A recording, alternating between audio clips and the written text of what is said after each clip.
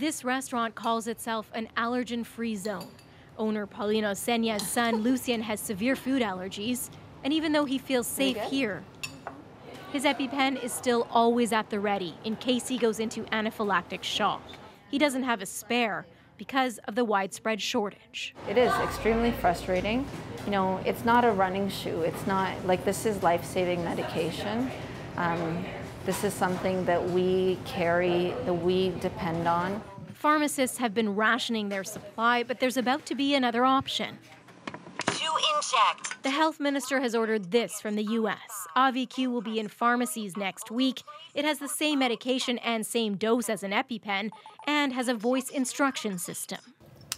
5.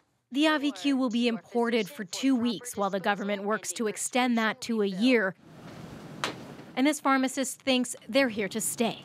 Well, I think that all of the players have come to realize that over-reliance on one product, especially when there's a possibility of supply shortages, is a situation where we really don't want to find ourselves in the future. The health minister says the government will continue to work with partners and stakeholders on long-term solutions to make sure life-saving auto-injectors remain available.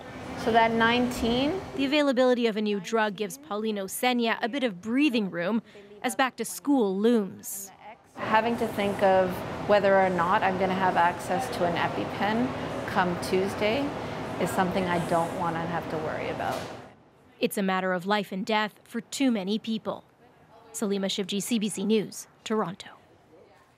There have been on and off shortages in Canada and the U.S. for well over a year now, because in this country, at least, Pfizer has been the only source of epinephrine auto-injectors. And Pfizer has had recurring manufacturing delays, in part because it's having trouble sourcing a particular component.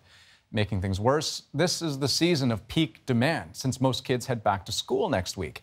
EpiPens also expire 18 months from the time they're made. But that being said, if someone is having a life-threatening allergic reaction and all you have is an expired pen, Health Canada says use it and call 911.